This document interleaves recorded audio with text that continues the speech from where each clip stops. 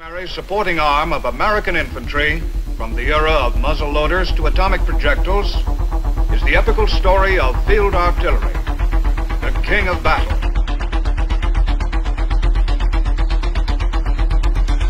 Until right now, the hard-hitting, fast-moving field artillery team is the most powerful Army unit on the battlefield.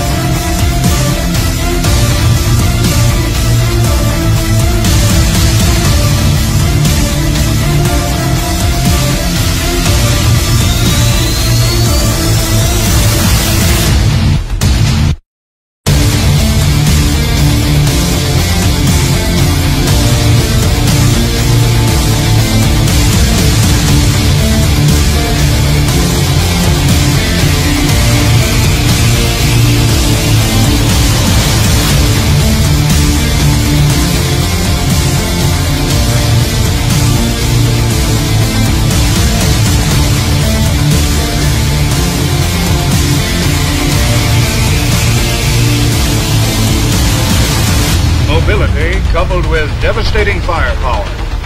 That is the knockout punch of America's new artillery. That is why today, more than ever before, the artillery has earned the name King of Battle.